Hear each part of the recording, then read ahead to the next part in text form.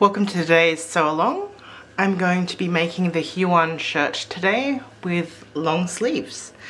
So I have my pieces cut out here. I just wanted to show you, this is the back panel. I have 2 back yoke pieces. I have a pair of fronts. I have the long sleeve pieces. I haven't cut the slit for the placket just yet. I'll cut that just before I do the placket.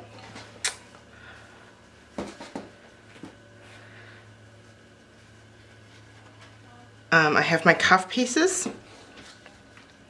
and I've already fused the interfacing to them. So I'm using a woven fusible interfacing here. You can use whatever you like, just match it to your fabric. So I fused it so that the edge here aligns with the fold line, which is marked on the pattern piece. So yeah. I've also fused the button placket, again aligning this edge with the fold line. I've been pretty careful to try and get a really clean edge there because that's going to help me when I fold my placket in half. I have my 2 collar pieces. So one of them I've fused with the interfacing piece and the other one I haven't. Whenever I have something on a curve like this, I'm just really careful to handle it gently. I don't want to stretch it out of shape. This is quite a stable fabric. This is a stable cotton lawn. Then I have my bias pieces to make the Rollo loops. And somewhere I also have a strip to make my continuous lap plackets for the sleeve.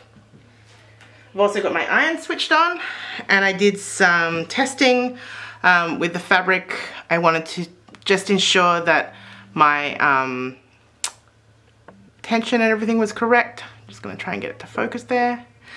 And it is. So I just had a little play with the tension. Actually, what happened at first was I was using an older needle, or a needle that I'd already used on another project, and the thread was breaking, so I just changed it out. This is a pretty fine fabric. It's a lovely cotton lawn. So I'm actually I changed it out to a 70. I know that some people change their needles for every project. I don't, but then I tend to use my industrial machine, and the needles, honestly, they're designed for like longer use than a domestic machine. So you'll get to know your own sewing machine.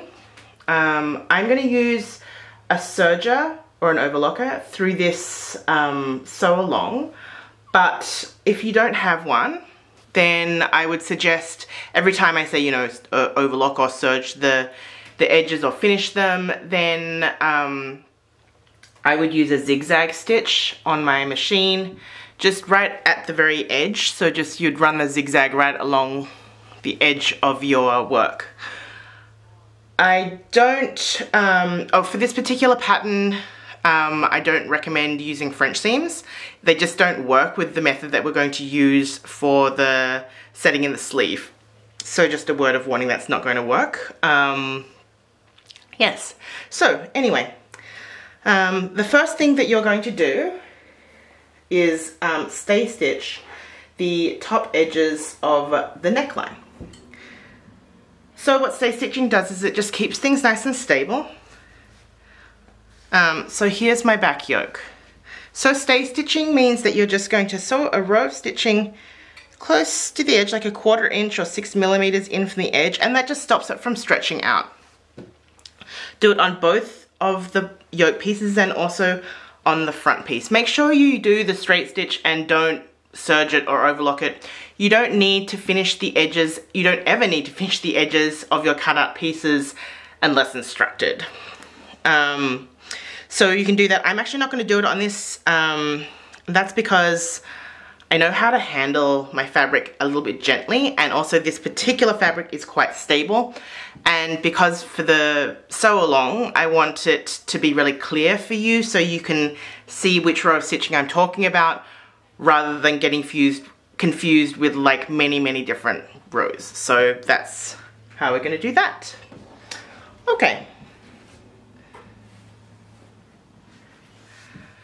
The nice thing about this pattern is that you can do the buttonholes first. So you're going to do those before you've done basically anything else before we've attached the button placket. So that's really nice. I'm going to take my button placket and I've got it interfaced already, and the first thing I'm going to do is I'm going to press that in half. There's some notches for you to help press. It's basically just pressing it in half down the middle. So I'm going to go do that and then I'll be back. So your eyes are not deceiving you. It has changed color. So I originally cut the button placket in the fashion fabric, and then, you know, I was thinking about it and I realized that it was going to probably show through.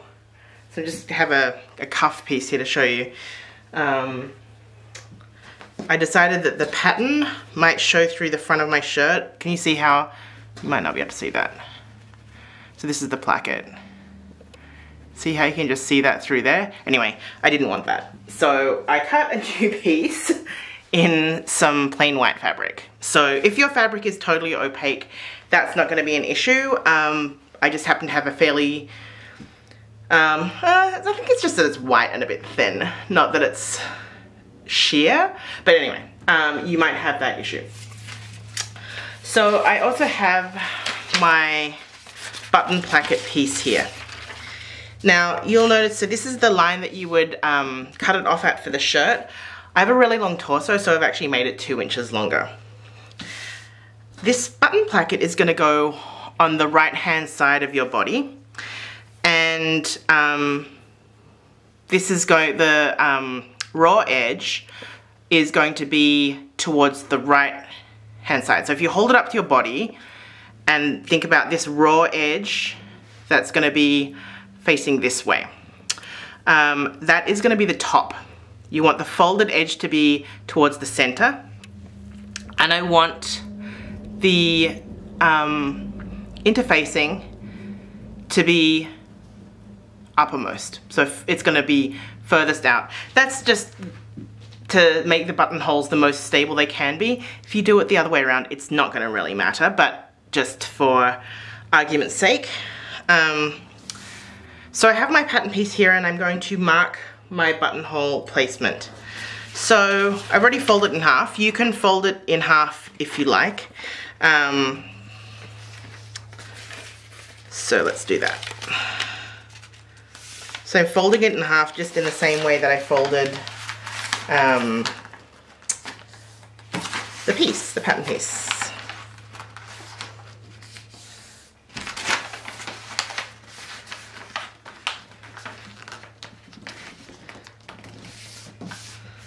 Okay, this is so I can mark my buttonholes. So my buttonholes are going to run down the center front, and we made a center front notch here. I'm actually going to flip this piece over and I'm going to mark it from the back. That's because, well, I can easily transfer the markings to the front if I want to, but my sewing machine actually likes making buttonholes from the back side a little bit better. So I'm matching up this folded edge with this folded edge. And what I'm going to do is just stick a pin through at the top of each buttonhole.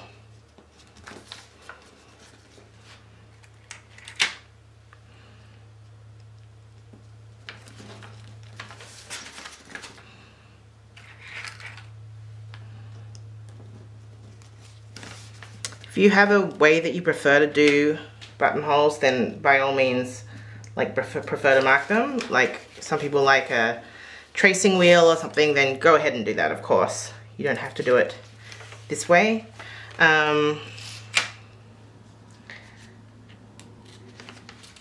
This last buttonhole that says "this button dress only" is if you're cutting it off at the shirt line, this buttonhole would be too low down. So you would normally not use that one. Because I've cut mine, actually no, I'm gonna leave that one off as well. Sorry. I was thinking about doing it, but I'm not. And then I'm just going to actually pull the pin heads through the pattern piece. I'm making a hole in my pattern piece, so that might not be okay with you. The other thing you can do is take another pin, whoops, flip it back so you can see where that pin is in, and I'm just going to replace it with another pin. You can do that too, that's fine. Oops, I think I lost that one, but I can see where it was. Normally I'd have it down flat on the table, but I'm trying to show you. So, whoops, I can see where the pinhole was, so I'm just going to stick it through. And then this top one, I can't see, so I'm going to just mark it on there, pull it through. Okay. So I have my buttonholes marked, at least the top edge of the buttonhole, and then each of my buttonholes. So your machine might do this differently. Mine's got a completely manual buttonhole function, so I'm gonna make my openings about 17, maybe 18 millimeters long. It's usually the button, like the diameter of the button plus the height of the button on both sides. So I'm using very thin buttons, so I'm gonna err on the side of smaller. So I'm gonna go and I'm gonna make my buttonholes on this right now. So just separately, if it messes up, you can just do cut a completely new button placket, which is kind of nice. So it's a no stress buttonhole. Okay, I have made my buttonholes. Yay, no disasters. But if you did have a disaster, don't worry about it. Just cut another button placket and do it again. You can do it as many times as you want, and it's nice because this doesn't actually take up very much fabric. Now these are my front pieces, and I've laid them out this kind of weird way with the neckline at the top, so it's like I were wearing it, because I need to determine which is the right side and which is the left side. So if I were wearing it with the right side out, right, this would be the right hand side and that would button over the left hand side. So I'm going to take this piece, the right hand piece,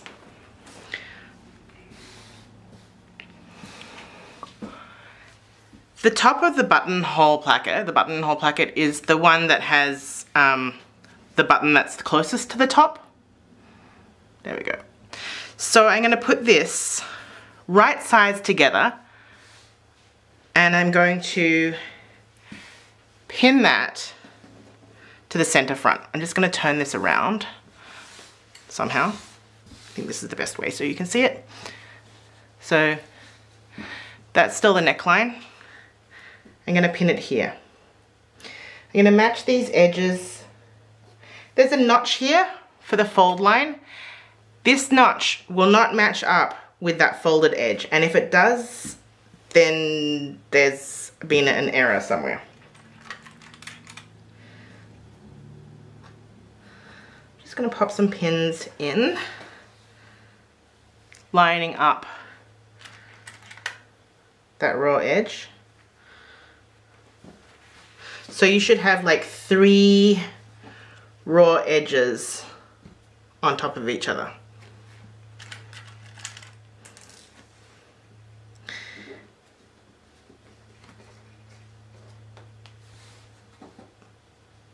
Oops, that last buttonhole's a bit wonky, isn't it?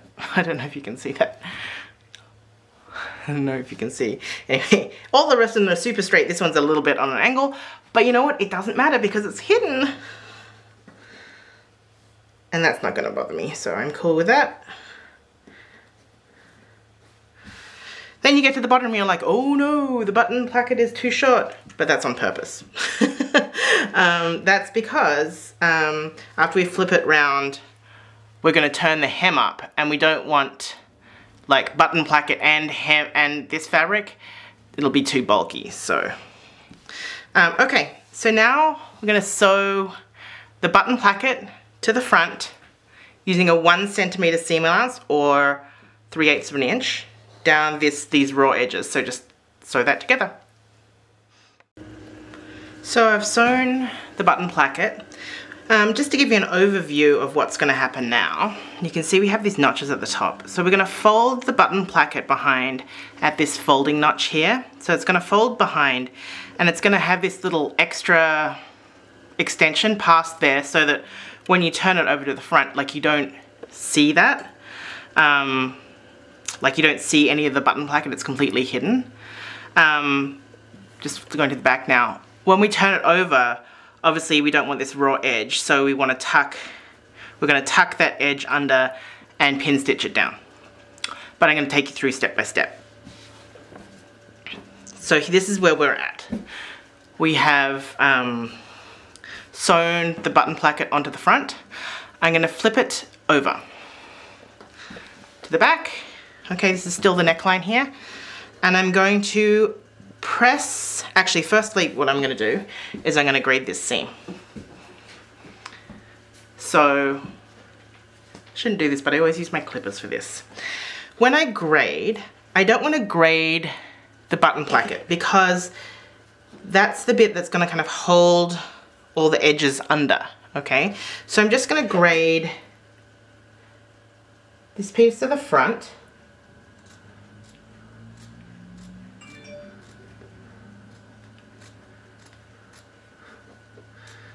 If you have duckbill scissors, I'm sure this would be easier, but I don't. Okay, I'll probably get a better tool for that in a sec. What you can do is you can grade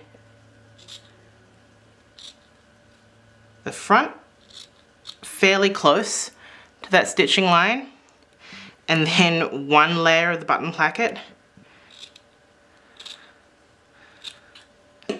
like a moderate amount, and then leave that other edge completely ungraded. So you're going to grade that and then press this edge over along that stitching line. So 3/4 of an inch or 1 centimeter. So just using your stitching line as the folded edge. We're just grading to get rid of some of that bulk, but I'm going to grade it, press it, and then show you what to do next. Right. I've folded that edge over. Now comes the magic, I guess. So that's over. And remember we had that fold notch. If you look on your front pattern piece, there'll be a fold line notch. So we're going to fold it back at that fold line. Can you see how, oops, when I fold it back, there's that little bit of extra cover beyond the button placket? That's good. So fold it back and press it. So my tip is to get some sort of measuring tool. When you fold it at that fold notch, like give it a little measure, see how much it is. It looks like it's 5 millimeters, and then just fold it to like 5 millimeters all the way along. So press that down like that. So I'm going to press that down and then come show you how we're going to sew it. Right, so I press that over. This is my neckline here. This is my placket. This is the right side here. So you can see you can't see any buttonholes on the right side, but there's like a flap that you can flap back. Okay, so just laying it out flat again. Get some pins. So now we're just going to pin this down. It's really helpful to put it on a nice flat surface for this, so a table or something.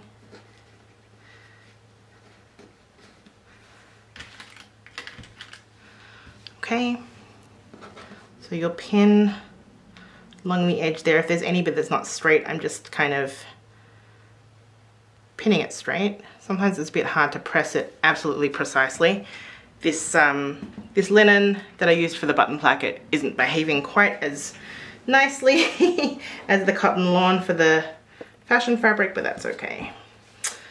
Maybe I should have chosen a different interfacing, but whatever, we'll survive.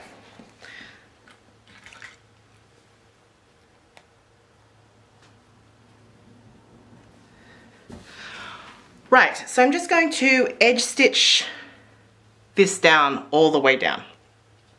So I'm going to edge stitch it and I'll come back and I'll just show you how we're going to do the other side. If you've been watching any of these other sew-alongs, you've probably realized by now that I get very confused between like the North American terms for things and the Australian terms for things. Anyway, so when I say edge stitch or pin stitch, it's the same thing. So I increased my stitch length a little bit to 3, and I did that, and I pin stitch, edge stitched along this edge here, and I actually just pivoted and just did a little bit along the neckline just to hold it all together at that point. So this button placket is done. Buttonholes are still closed. We're going to do that very, very last. So from the right side you can see we've got a lovely hidden button placket. There's no buttonhole, like the buttonhole placket is not visible anywhere, and if we peel one side back, hello, we can see the placket there. So we need to treat the other front the same. So there's no buttonhole placket on the other side. So here's the neckline here. We're going to fold it back 1 centimeter first, and then a second time at that same fold line. Okay, just like that. And then pin stitch, edge stitch down this edge. So essentially we're going to end up with the same thing. So I'm going to press it and sew it. And here we are. So we've finished our front placket. So we've got our hidden placket here, and we've got our button side here. So it's going to overlap like this. Okay. And you won't see the buttons underneath there. They'll just be hidden underneath this flap. We're going to set these fronts aside now, and we're going to work on the back and the yokes.